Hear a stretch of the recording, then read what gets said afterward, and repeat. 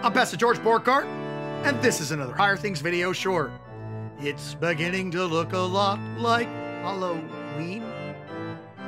That's the subject of today's Higher Things video short. Like, subscribe, ring the bell, get the app, donate. If you love our videos, if you love what we're doing, passing the faith to the next generation, like our videos, subscribe to our YouTube channel, ring that bell and get notifications. Get the app. It's available on all major platforms, and donate. Your tax-deductible gift keeps Higher Things, this little youth organization about putting the gospel in the ears of youth, keeps us rolling. And we need your gift. These kids need your gifts in these dark times. So, let me just tell you, I do not like scary movies. I do not like movies where there are things that go bump in the night. I don't like creepy crawly things. I don't like things that crawl on the ceiling. I don't like demons. I don't like scary things.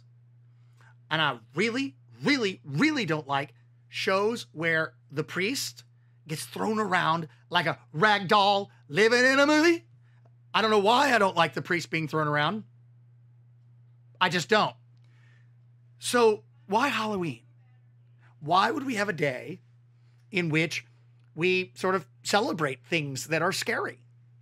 Well, Halloween is All Hallows Eve, the eve of All Saints' Day, the day in which we remember the saints who have fallen asleep. And it became a day in which not where demons reign and witchcraft and all of that, or, demonic things occur. It became a day in which we mock those things.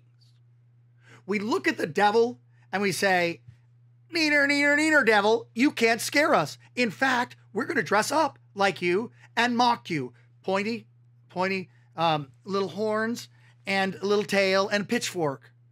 It's a day in which we look at death and we go, I'm not afraid of you.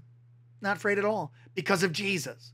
We look at the demons and the dark forces of the world and go, you got no power over us. You ain't the boss of me. Can't touch this. It's a day in which we mock those things in the freedom of the gospel.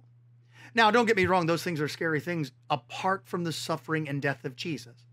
But in the suffering and death of Jesus, the devil can't get you. One little word will fell him. In the suffering and death of Jesus, the grave isn't scary. It's just a nap.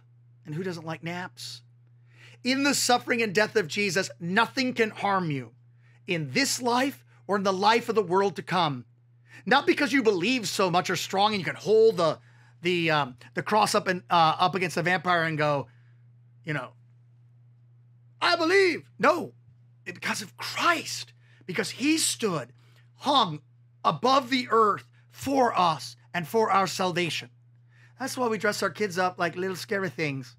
That's why we, in fun, have parties and dress up like little scary things. Because you know what? There ain't no scary thing can harm us in Christ. Outside of Christ, scary, but you are not outside of Christ.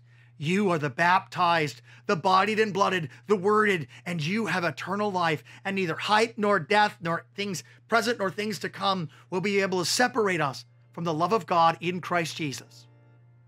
That's why Halloween, even for me, someone who doesn't like scary things.